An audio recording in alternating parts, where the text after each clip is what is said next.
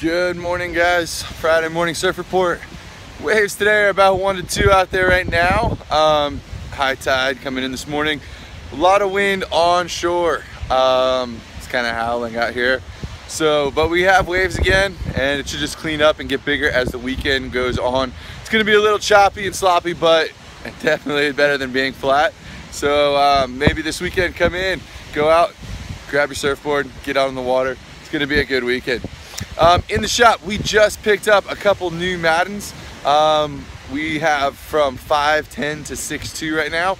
Maybe tomorrow, I believe, we're getting the rest in, which should start from 5'2" to 6'2". So if you need a new surfboard, come in, check those out.